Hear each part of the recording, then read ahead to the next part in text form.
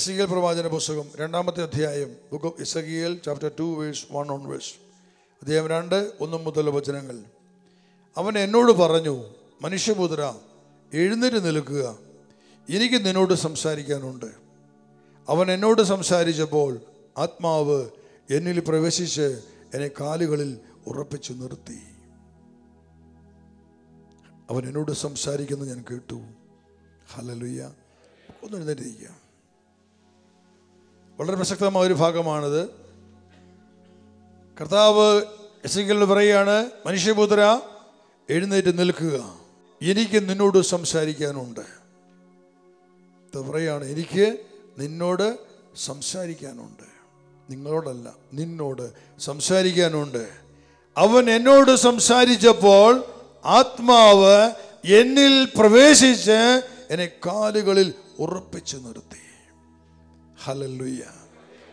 ആത്മാവ് സംസാരിച്ചപ്പോൾ ആത്മാവ്, പരിശുദ്ധാത്മാവ് യെശയ്യാലിലേക്ക് കടന്നു ചെന്നു. ദൈവത്തിൻ്റെ വചനം ആത്മാവും ജീവനുമായതുകൊണ്ട് അത് മനുഷ്യനിലേക്ക് കടന്നു ചെല്ലുകയാണ്, ഉള്ളിലേക്ക് പ്രവേശിക്കുകയാണ്, ജീവൻ കൊടുക്കുകയാണ്. ദൈവത്തിൻ്റെ വചനം കേൾക്കുമ്പോൾ സംഭവിക്കുന്ന കാര്യം ഇതാണ്, ജീവൻ ഉണ്ടാവുകയാണ്. പരിശുദ്ധാത്മാവ് കടന്നു വരുന്നു, ഉള്ളിലേക്ക് പ്രവേശിക്കുകയാണ്. It is through that word. The Holy Spirit is entering in your heart. He is entering in your soul and in your mind. പരിശുദ്ധാത്മാവ് നീ ശ്രവിക്കുന്ന വചനത്തിലൂടെ, ആത്മാവ് ജീവനുമായ വചനത്തിലൂടെ നിന്റെ ഹൃദയത്തിലേക്ക്, നിന്റെ മനസ്സിലേക്ക്, നിന്റെ ആത്മാവിലേക്ക്, നിന്റെ ശരീരത്തിലേക്ക് ഇതാ കടന്നു വരികയാണ്, ചൂഴ്ന്നിറങ്ങുകയാണ്, ജീവൻ തരുന്നു. അവിടുന്ന് നിന്നെ ഉറപ്പിച്ചു നിർത്തുകയാണ്, ചാഞ്ചാടുന്നതിൻ്റെ മനസ്സിനെ സുഖപ്പെടുത്തുകയാണ്, നിന്റെ ക്ഷീണിച്ച ശരീരത്തിന് ശക്തി നൽകുകയാണ്. Hallelujah, hallelujah, hallelujah. അവൻ എന്നെ പ്രവേശിച്ചു, എന്നെ കാലുകളിൽ ഉറപ്പിച്ചു നിർത്തി. അവൻ എന്നോട് സംസാരിക്കുന്നു ഞാൻ കേട്ടു. അവൻ എന്നോട് പറഞ്ഞു, മനുഷ്യപുത്ര, ഇസ്രായേൽ ജനത്തിൻ്റെ അടുത്തേക്ക് നിന്നെ ഞാൻ അയക്കുന്നു. എന്നെ എതിർത്ത നിഷേധികളുടെ അടുത്തേക്ക് അവരും അവരുടെ പിതാക്കന്മാരും ഇന്ന ദിവസം വരെ എന്നെ ധിക്കരിച്ചവരാണ്. അവർ മാർക്കടമുഷികളും കഠിന ഹൃദയരുമാണ്. അവരുടെ അടുത്തേക്കാണ് നിന്നെ ഞാൻ അയക്കുന്നത്. ദൈവമായ കർത്താവ് അരുളിച്ചെയ്യുന്നു എന്ന് നീ അവരോട് പറയുക. അവർ ധിക്കാരികളുടെ ഭവനമാണ്. അവർ കേട്ടാലും കേൾക്കാൻ വിസമ്മതിച്ചാലും അവരുടെ ഇടയിൽ ഒരു പ്രവാചകനുണ്ടായിരുന്നെന്ന് അവർ അറിയും. മനുഷ്യപുത്ര, നീ അവരെയോ അവരുടെ വാക്കുകളെയോ ഭയപ്പെടേണ്ട. മുള്ളുകളും മുൾച്ചെടികളും നിന്നോടൊപ്പം ഉണ്ടായേക്കാം, തേളുകളുടെ മേൽ നിനക്ക് ഇരിക്കേണ്ടി വന്നേക്കാം. എന്നാലും നീ അവരുടെ വാക്ക് കേട്ട് ഭയപ്പെടുകയോ നോട്ടം കണ്ട് പരിഭ്രമിക്കുകയോ വേണ്ട. കാരണം അവർ ധിക്കാരിയുടെ ഭവനമാണ്. അവർ കേട്ടാലും ഇല്ലെങ്കിലും എൻ്റെ വാക്കുകൾ നീ അവരോട് പറയണം, കാരണം അവർ ധിക്കാരിയുടെ ഭവനമാണ്. 2 കാര്യങ്ങൾ പറഞ്ഞിരിക്കുകയാണ്. 1, നീ ഞാൻ പറയുന്നത് കേൾക്കണം. 2, ഞാൻ പറയുന്ന കാര്യങ്ങൾ നീ പോയി പറയണം. ഹല്ലേലൂയ. ഇതാ വീണ്ടും അടുത്ത വചനം, 8-ാമത്തെ വചനം. മനുഷ്യപുത്ര, ഞാൻ നിന്നോട് പറയുന്നത് കേൾക്കുക.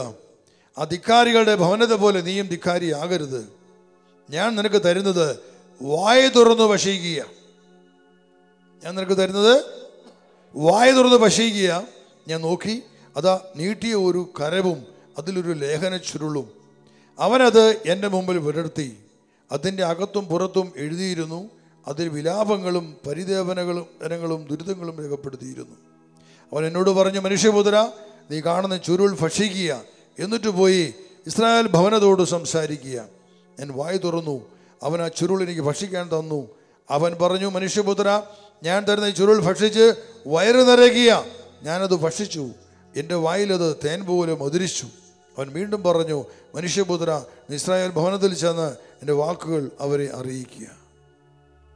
അവിടുത്തെ പ്രവാചകൻ പറയാണ്, നീ വായ തുറന്ന് ഈ ചുരുൾ ഭക്ഷിക്കണം. പ്രവാചകൻ പറയും, ഞാനത് വായ തുറന്ന് ഭക്ഷിച്ചു, എൻ്റെ വയറ് നിറച്ചു, എൻ്റെ വായിലത് തേൻ പോലെ മധുരിച്ചു എന്നാണ് പറഞ്ഞത്. പറയാണ്, ഭക്ഷിച്ചിട്ട് നീ പോയി പറയണം, സംസാരിക്കണം. ഈ 2 ദൗത്യങ്ങൾ നാം നിർവഹിച്ചേ പറ്റൂ. നാം കർത്താവിലേക്ക് വരുന്നത് അതിനു വേണ്ടിയിട്ടാണ്. നമ്മുടെ ദൗത്യം അതാണ്. 1 ഭക്ഷിക്കാൻ ആഹാരം കണ്ടെത്തുക, 2 വിതയ്ക്കാൻ വിത്ത് കണ്ടെത്തുക. ഞാൻ സ്വീകരിക്കുന്ന ഭജനത്തിലൂടെ അത് ചെയ്യാതെ വരുന്നത് നമ്മുടെ ജീവിതത്തിൽ വലിയ പരാജയങ്ങളാണ്. അവിടെ സ്ത്രീ പുരുഷ വ്യത്യാസമൊന്നുമില്ല, യുവതിയുടെ വ്യത്യാസമില്ല, ആർക്കും സാധിക്കുന്ന കാര്യമാണ്. കർത്താവിനെ കൊടുക്കുക, വചനത്തിൽ കൊടുക്കുക എന്നുള്ളത്.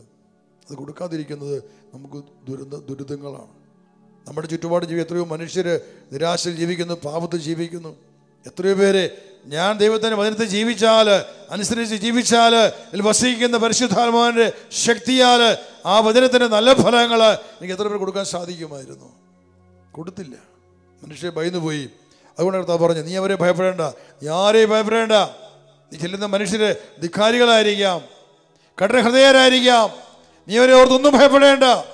നീ ഒന്ന് പറ. അവർ കേട്ടാലും കേട്ടില്ല, നീ പറയണം. ഇതാണ് ദൈവത്തിൻ്റെ കൽപ്പന. പിന്നീട് ഇത് പ്രവാചകൻ വായ തുറന്ന് ഭക്ഷിച്ചു, വയറ് നിറച്ചു. അത് നമ്മോട് പറയാണ്, നീ ഭക്ഷിക്കണം. എന്താണ് ചുരുള്? സ്വർഗത്തിൽ നിന്നും വന്ന ദൈവത്തിൻ്റെ പ്രമാണം കൽപ്പനകളുമാണ്, ദൈവത്തിൻ്റെ നിയമങ്ങളാണ്. അത് ഭക്ഷിക്കാൻ പറഞ്ഞത്. എന്താണ്, എങ്ങനെയാണ് ഭക്ഷിക്കുക? അതേ അധ്യായത്തിലെ 10-ാമത്തെ വചനം. നമ്മളെങ്ങനെ ഭക്ഷിക്കണം? അത് അവൻ തുടർന്നു, മനുഷ്യപുത്ര, ഞാൻ നിന്നോട് പറയുന്ന വാക്കുകൾ ചെവി തുറന്ന് കേൾക്കുകയും ഹൃദയത്തിൽ സൂക്ഷിക്കുകയും ചെയ്യുക. ഇതാണ് ഭക്ഷിക്കേണ്ട രീതി. എന്നിട്ട് പറഞ്ഞ്, മനുഷ്യപുത്ര, ഞാൻ നിന്നോട് പറയുന്ന വാക്കുകൾ ചെവി തുറന്ന് കേൾക്കുകയും ഹൃദയത്തിൽ സൂക്ഷിക്കുകയും ചെയ്യാം. ഹല്ലേലൂയ. അപ്പോൾ ആരെങ്കിലും ചിന്തിക്കേണ്ട, ദൈവമേ ഞാൻ വീട്ടിൽ പോയിട്ട് ബൈബിൾ മുഴുവൻ തിന്നണോ? ഭക്ഷിക്കാൻ പറഞ്ഞപ്പോൾ അങ്ങനെ അർത്ഥമല്ല. വയറ് നിറയ്ക്കുകയല്ല ചെയ്യേണ്ടത്. നിറയ്ക്കേണ്ടത് എന്താണ്? ഹൃദയത്തിൽ നിറയ്ക്കണം. ഹൃദയത്തിൽ നിറയണം. ചെവി തുറന്ന് കേൾക്കണം. ഹല്ലേലൂയ. മനസ്സ് തുറന്ന് കേൾക്കണം. ഹല്ലേലൂയ. അപ്പോൾ ഹൃദയത്തിലേക്ക് കടന്നു വരും. ഹൃദയത്തിൽ നിറയണം. ഹൃദയത്തിൽ നിറഞ്ഞു കഴിയുമ്പോൾ ആ ഹൃദയത്തിൽ നിന്ന് പൊട്ടിപ്പുറപ്പെടുന്നത് ജീവജലത്തിൻ്റെ അരുവി. അതാണ് യേശു പറഞ്ഞത് യോഹന്നാൻ 7:37 വചനം. ആർക്കെങ്കിലും ദഹിക്കുന്നെങ്കിൽ അവൻ എൻ്റെ അടുക്കൽ വന്ന് കുടിക്കട്ടെ. അടുത്ത വചനം പറയുകയാണ്, എന്നിൽ വിശ്വസിക്കുന്നവൻ്റെ ഹൃദയത്തിൽ നിന്നും വിശുദ്ധ പ്രസ്താവിക്കുന്നത് പോലെ ജീവജലത്തിൻ്റെ അരുവികൾ ഒഴുകും. ഹല്ലേലൂയ. ആർക്കെങ്കിലും ദാഹിക്കുന്നെങ്കിൽ അവൻ എൻ്റെ അടുക്കൽ വന്ന് കുടിക്കട്ടെ. നമ്മുടെ ദാഹം ശമിപ്പിക്കുന്നത് ദൈവത്തിൻ്റെ ജീവജലം, ദൈവത്തിൻ്റെ വചനമാണ്. ഞാൻ യേശുവിൽ നിന്ന് കേൾക്കണം. അതാണ് കുടിക്കുന്നത്, അതാണ് ഭക്ഷിക്കുന്നത്. ഞാൻ വചനം സ്വീകരിക്കുകയാണ്. ഞാൻ വചനം സ്വീകരിക്കുമ്പോൾ, ചെവി തുറന്ന് കേൾക്കുമ്പോൾ എൻ്റെ ഹൃദയത്തിലേക്ക് കടന്നു വരികയാണ്. എൻ്റെ ഹൃദയത്തിലെ നിറയ്ക്കണം. തുറയാണ്, എന്നെ ദാഹിക്കുന്നെന്ന് കുടിക്കുക. ഞാൻ അവന് ജീവജലം നൽകും. കുടിച്ച് ഹൃദയം നിറയ്ക്കുന്നവൻ്റെ ഹൃദയത്തിൽ നിന്നും ജീവജലത്തിൻ്റെ അരുവികൾ, the streams of the living water. ജീവജലത്തിൻ്റെ അരുവി. ആദ്യം കർത്താവ് പറഞ്ഞത് ജീവജലം തരാമെന്നാണ് പറഞ്ഞത്. ദാഹിക്കുന്ന കുടിക്കുക, കുടിക്കാനുള്ള വെള്ളം തരും. ജീവജലമാണത്, അത് വചനമാണ്. രണ്ടാമത്, സ്വീകരിച്ചിട്ടുള്ള വചനം അതിൽ നിന്ന് പുറപ്പെടുന്നത് ജീവജലത്തിൻ്റെ അരുവിയായിട്ടാണ്. സ്ട്രീംസ്, പല പല ശാഖകളായിട്ട് എന്ന് പറഞ്ഞാൽ ദൈവത്തിൻ്റെ ആത്മാവിൻ്റെ പല പ്രവൃത്തികളായിട്ടായിരിക്കും നാം സ്വീകരിച്ചിട്ടുള്ള വചനത്തിൻ്റെ ഫലങ്ങൾ പുറത്തു പോവുക. ഹല്ലേലൂയ. അത് വചനമായിട്ടോ, അഭിഷേകമായിട്ടോ, രോഗശാന്തികളായിട്ടോ, പിശാച് ബഹിഷ്കരണമായിട്ടോ, ഏത് തലത്തിലുള്ള രീതിയിലും പരിശുദ്ധാത്മാവ് പ്രവർത്തിക്കും. കാതലായിട്ട് ഹൃദയത്തിലേക്ക് ഞാൻ കർത്താവിൻ്റെ വചനത്തെ കൊണ്ടുവരണം, സ്വീകരിക്കണം. വചനത്തെ മാംസം ധരിപ്പിക്കണം. അവിടെ മാംസം ധരിക്കോട്ടെ വചനമുണ്ട് എങ്കിൽ അവിടെ നിന്ന് പുറപ്പെടുന്നത് ആത്മാവിൻ്റെ ശക്തിയാണ്. ഹല്ലേലൂയ. ഹല്ലേലൂയ. ആ ശക്തി ഉണ്ടെങ്കിൽ മാത്രമേ നമുക്ക് കൊടുക്കാൻ പറ്റത്തുള്ളൂ.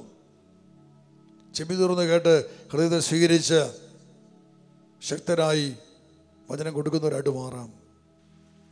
എബ്രായ ലേഖനത്തിൽ 4-ാമത്തെ അധ്യായം 12 മുതൽ വചനം. Book of ഇബ്രൂസ് chapter 4:12. ദൈവത്തിൻ്റെ വചനം സജീവവും ഊർജ്ജസ്വലവുമാണ്, ഇരുതല വാളിനേക്കാൾ മൂർച്ചയേറിയതും ചേതനയിലും ആത്മാവിലും സന്ധിബന്ധങ്ങളും മജ്ജയിലും തുളച്ചു കയറി ഹൃദയത്തിൻ്റെ വിചാരങ്ങളെയും നിയോഗങ്ങളെയും വിവേചിക്കുന്നതുമാണ്. അവൻ്റെ മുൻപിൽ ഒരു സൃഷ്ടിയും മറഞ്ഞിരിക്കുന്നില്ല. അവിടുത്തെ കൺമുൻപിൽ സകലതും അനാവൃതവും വ്യക്തവുമാണ്. നാം കണക്ക് ബോധിപ്പിക്കേണ്ടതും അവിടുത്തെ സന്നിധിയിലാണ്. ദൈവത്തിൻ്റെ വചനം സജീവമാണ്, ഊർജ്ജസ്വലമാണ്.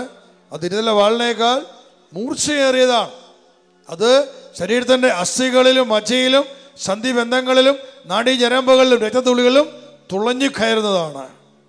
നമ്മളറിയാതെ നമ്മുടെ ശരീരത്തിലെ, നമ്മുടെ തലയോട്ടിലെ, തലച്ചോറിലെ, നമ്മുടെ ആന്തരിക അവയവങ്ങളെല്ലാം തുളഞ്ഞു കയറുവാനുള്ള ശക്തി ദൈവത്തിൻ്റെ വചനത്തിനുണ്ട്. അടുത്ത വചനം പറയുകയാണ് 13-ാം വചനം, അവൻ്റെ മുൻപിൽ ഒരു സൃഷ്ടിയും മറഞ്ഞിരിക്കുന്നില്ല. അവിടുത്തെ കൺമുമ്പിൽ സകലതും അനാവൃതവും വ്യക്തവുമാണ്. കണക്ക് ബോധിപ്പിക്കേണ്ടതും അവിടുത്തെ മുമ്പിലാണ്, സന്നിധിയിലാണ്. അവൻ്റെ മുമ്പിൽ ഒരു സൃഷ്ടിയും പറഞ്ഞിരിക്കുന്നില്ല, വചനത്തിൻ്റെ മുമ്പിലാണ്. കാരണം വചനം ആരാണ്? വചനം ദൈവമാണ്. അപ്പോൾ വചനം ദൈവമായതുകൊണ്ട് ദൈവത്തിന് മുമ്പിൽ നിന്ന് പറഞ്ഞിരിക്കുന്നു. അതുകൊണ്ട് ഒരു കാര്യം പോലും ഒരു സൃഷ്ടിയും ദൈവത്തിൻ്റെ വചനത്തിന് മുമ്പിൽ പറഞ്ഞിരിക്കുന്നില്ല. ഏത് സൃഷ്ടികളുടെയും മേൽ വചനത്തിന് അധികാരമുണ്ട്. ഈ ദിവസങ്ങൾ നിങ്ങൾ ഈ വചനം ശ്രമിച്ചുകൊണ്ടിരിക്കുമ്പോൾ നിങ്ങൾ മാത്രമല്ല, നിങ്ങളിങ്ങനെ പ്രാർത്ഥിക്കണം. ഇത് ജീവിക്കുന്നവർക്കും മരിച്ചവർക്കുള്ള ധ്യാനമാണ്. ആത്മാക്കളെ വചനം ശ്രമിക്കുന്നുണ്ട്. പക്ഷെ നിങ്ങളിവിടെ പ്രാർത്ഥിക്കണം, ദൈവമേ, ഞാനിവിടെ ഇരിക്കുന്നത് എൻ്റെ കഴിഞ്ഞുപോയ തലമുറകളുടെ ഒരു പ്രതിനിധിയായിട്ടാണ്. I M A representative of my ancestors. ഞാനൊരു പ്രതിനിധിയാണ്. ഞാൻ ഈ വചനം കേട്ട് വിശ്വസിച്ച് പ്രാർത്ഥിക്കുന്നു. ഇതിലൂടെ എന്നിലൂടെ എൻ്റെ തലമുറകളിലേക്ക് ഈ വചനം കടന്നു ചെല്ലട്ടെ. ഇതാണ് ദൈവത്തിൻ്റെ രക്ഷാകര പദ്ധതി എന്ന് പറയുന്നത്, ആത്മാക്കളുടെ രക്ഷ എന്ന് പറയുന്നത്. നിങ്ങളിലൂടെ, ഒരു വ്യക്തിയിലൂടെ ദൈവത്തിൻ്റെ വചനം അതങ്ങ് പോവുകയാണ് അനേകം തലമുറകളിലേക്ക്. നിങ്ങൾ എത്രമാത്രം ആഗ്രഹിച്ച് സ്വീകരിക്കുന്നുവോ അത്രയും അധികമായി. ഞാൻ പറഞ്ഞു, യൂക്കാലിയ മരത്തിൻ്റെ ഒരു കുഞ്ഞു പൊടി വിത്ത് മണ്ണിലിട്ടാൽ അത് കിളിർത്ത് വൻമരമായിട്ട് മാറി അതിൻ്റെ വേര് അതുപോലെ തന്നെ താഴേക്ക് പോകുന്നതാണ് പറയുന്നത്. എത്രമാത്രം മരത്തിന് പൊക്കമുണ്ടോ അത്രയും താഴേക്ക് ആ വേര് പോകുന്നതാണ് പറയുന്നത്, ആ മരത്തിൻ്റെ വേര്.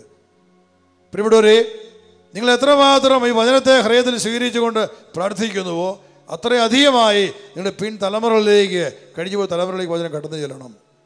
കടന്നു ചെന്ന് ബന്ധനസ്ഥരായി കിടക്കുന്ന രക്ഷപ്പെട്ടിട്ടില്ലാത്ത ആത്മാക്കൾ അനേകർ, കോടിക്കണക്കാണ്. ആത്മാക്കളെ കുറിച്ച് നമുക്ക് അറിവ്, നമ്മുടെ അജ്ഞത അത് വളരെ വലുതാണ്. ഒത്തിരി സത്യം നമുക്ക് അറിയത്തില്ല ആത്മാക്കളെ കുറിച്ച്. രക്ഷപ്പെടാത്ത അനേകരുണ്ട്, കോടിക്കണക്ക് ആത്മാക്കൾ രക്ഷപ്പെടാത്തവരാണ്. പക്ഷെ ദൈവം അവരെ രക്ഷിക്കുകയാണ്. ക്രിസ്തുവിൻ്റെ രണ്ടാം വരവിന് മുമ്പ് ദൈവം ചെയ്ത വലിയൊരു കാര്യമാണ്. ഒന്ന്, ഇത്രയും ഈ തലമുറകൾ ഈ പ്രപഞ്ചത്തിലെ തന്നെ മനുഷ്യർ തന്നെ നാശത്തിന് കാരണമായി സാത്താൻ പിടിച്ചുകൊണ്ടുപോയി, കൊള്ളയടിച്ചു കൊണ്ടുപോയി അടിമത്തിൽ കിടത്തിയിരിക്കുന്ന കോടിക്കണക്ക് ആത്മാക്കളെ ദൈവം വീണ്ടെടുക്കുന്ന സമയമാണിത്. ഹല്ലേലൂയ. അതാണ് ഈ അഭിഷേകം. അതിനാണ് ഈ അഭിഷേകത്തെ അയച്ചത്, സ്പിരിറ്റ് അഭിഷേകത്തെ അയച്ചത്.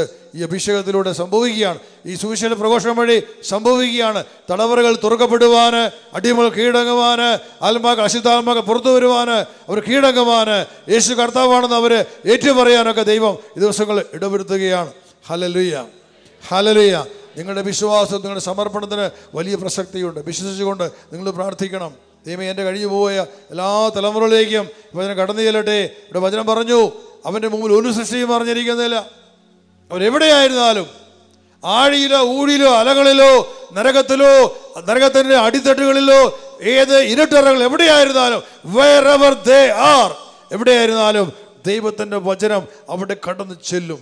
അവിടെ കടന്നു ചെന്ന് തടവറകളെ തുറന്ന്, തടവറകളെ തകർത്ത്, അടിമകളെ സ്വതന്ത്രരാക്കി കർത്താവിന്റെ വചനം അവരെ പുറത്തു കൊണ്ടുവരും.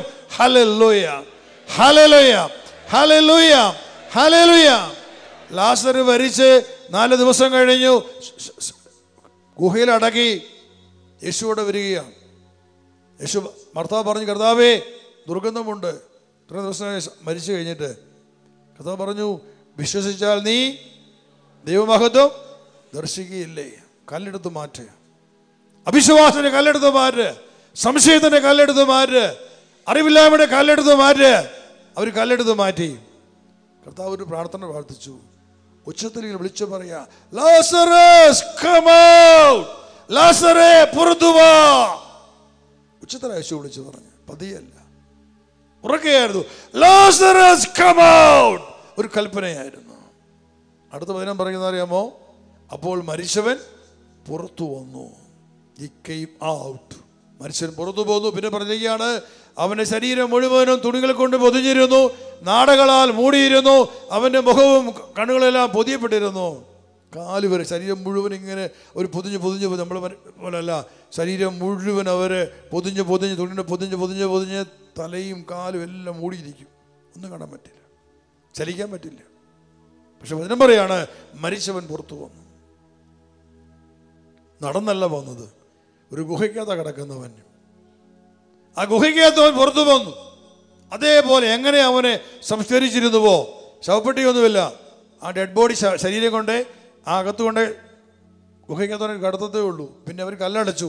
അവിടെ കിടന്നത് ചീഞ്ഞളിഞ്ഞ് അത് മാറിക്കഴിയുമ്പോൾ അടുത്തയാളെ സംസ്കരിക്കാറാകുമ്പോഴായിരിക്കും കല്ല് തുറക്കുന്നത്. ഒരു ഗുഹയാണ്. പക്ഷെ അന്ന് ഈ കല്ലറിൻ്റെ കല്ല് മാറ്റിയിട്ട് യേശു ലാസറെ പുറത്തു വന്ന് കൽപ്പിച്ചപ്പോൾ മരിച്ചവൻ പുറത്തു വന്നു. അവനെ പുറത്തു കൊണ്ടുവന്ന ആരാണ്?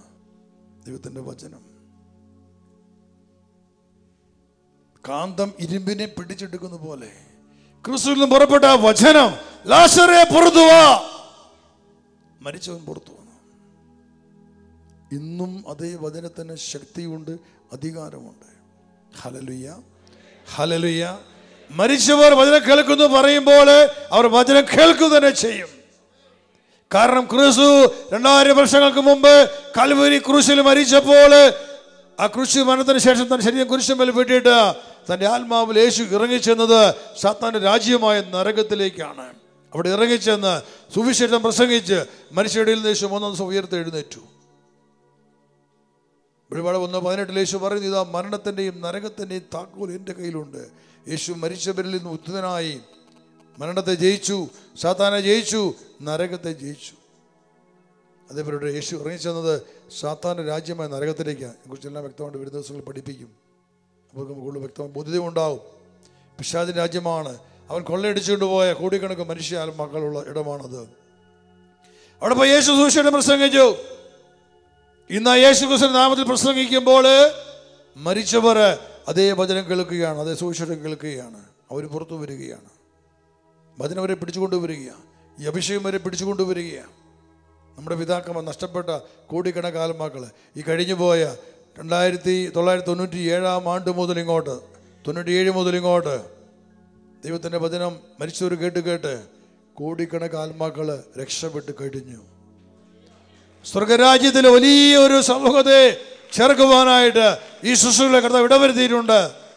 Hallelujah, hallelujah. കോടിക്കണക്കിന് ആത്മാക്കൾ, ഇനിയും എത്രയോ കോടിക്കണക്കിന് കിടക്കുന്നു, രക്ഷപ്പെടാത്തവർ കിടക്കുന്നു. നമ്മുടെ തന്നെ തലമുറകൾ എത്രയോ രക്ഷപ്പെടാത്തവരാണ്. കർത്താവേ, ഗുരുവിഷയങ്ങളോട് അടച്ച് പ്രാർത്ഥിക്കാം. എൻ്റെ തലമുറകൾ, നഷ്ടപ്പെട്ട് കിടക്കുന്നവർ, ബന്ധനസ്ഥരായവർ, രക്ഷ പ്രാപിച്ചിട്ടില്ലാത്തവർ, ദൈവമേ അവരെക്കുറിച്ചുള്ള അറിവില്ലായ്മ മൂലം, അവർക്ക് വേണ്ടിയുള്ള പ്രാർത്ഥനയില്ലായ്മയിലൂടെ എത്രയോ തലമുറകൾ രക്ഷപ്പെടാൻ കിടക്കുകയാണ്. ഇതാ കർത്താവേ, ഞാൻ ഇന്നിവിടെ ആയിരിക്കുകയാണ്. ഈ ദിവസങ്ങളിൽ ഞാൻ ഇവിടുത്തെ വചനം ശ്രവിക്കുമ്പോൾ എന്നിലൂടെ ഈ വചനം എൻ്റെ എല്ലാ തലമുറകളിലേക്ക്, ഞാനുമായിട്ട് ബന്ധപ്പെട്ട് മരിച്ചു പോയിട്ടുള്ള സകല ആത്മാക്കളിലേക്ക് ഈ വചനം കടന്നു ചെല്ലട്ടെ എന്ന് ഞാൻ പ്രാർത്ഥിക്കുന്നു. കർത്താവേ, നമുക്കൊന്ന് എഴുന്നേറ്റ് പ്രാർത്ഥിക്കാം. എഴുന്നേറ്റിരിക്കാം, കൈകളെ തുറന്ന് ഉയർത്തിപ്പിടിക്കാം സ്വർഗത്തിലേക്ക്. നമ്മുടെ യാചനയാണിത്. പ്രാർത്ഥിച്ചു പറയാം. പിതാവേ, ഞാനും എൻ്റെ പിതാക്കന്മാരും അവിടത്തേക്കെതിരായി പാപം ചെയ്തവരാണ്. എൻ്റെ പിതാക്കന്മാർ മരിച്ചു. അവർ ചെയ്തു പോയ പാപത്തിൻ്റെ ഫലമായി അനേകരും ബന്ധനസ്ഥരും അടിമകളുമാണ്. അനേകര് അന്ധകാരത്തിലും തീയിലുമാണ്. കർത്താവേ, കരുണ തോന്നണമേ, കരുണ തോന്നണമേ. മരിച്ചവരെ കുറിച്ചുള്ള അറിവില്ലായ്മയിലൂടെ അവർക്ക് വേണ്ടി പ്രാർത്ഥിക്കുവാനോ അവർക്ക് വേണ്ടി പ്രവർത്തിക്കുവാനോ എനിക്ക് കഴിഞ്ഞിട്ടില്ല. നല്ല ദൈവമേ, ഞാൻ പ്രാർത്ഥിക്കുന്നു, ഈ ദിവസങ്ങളിൽ അങ്ങയുടെ വചനത്തിലൂടെ എന്നെ ശുദ്ധീകരിക്കുമ്പോൾ എൻ്റെ എല്ലാ തലമുറകളെയും എല്ലാ ആത്മാക്കളെയും അവിടുന്ന് വീണ്ടെടുക്കണമേ, ശുദ്ധീകരിക്കണമേ. അവിടുത്തെ വചനം അവർ കേൾക്കുവാൻ, അങ്ങേ വിശ്വസിക്കുവാൻ, യേശുവിനെ കർത്താവായി സ്വീകരിക്കുവാൻ ഇടവരുത്തണമേ, ഇടവരുത്തണമേ.